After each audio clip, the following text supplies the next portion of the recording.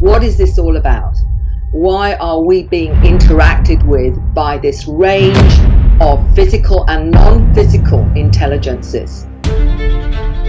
My experiences started at a young age, and typically what people refer to as like the grey alien. And his evidence speaks for itself. The evidence that Peter was showing via his video footage of craft, of all different kinds of craft, it's almost like they are being told, it's time to come out because we're here. Pete's genetics, they've been manipulated and they're different than a normal human. This has been happening to him since he was a child. When it got pretty serious was when I started seeing what I could term as like blue orbs coming into the house, floating around doing whatever they do. Applying enhanced filters to the footage, grey with large heads, large dark eyes, almond-shaped, small nose and mouth.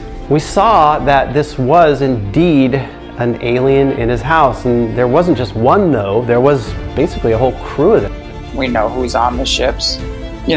Begs the question is, why is this not available to the public? It's crazy, but it is what it is.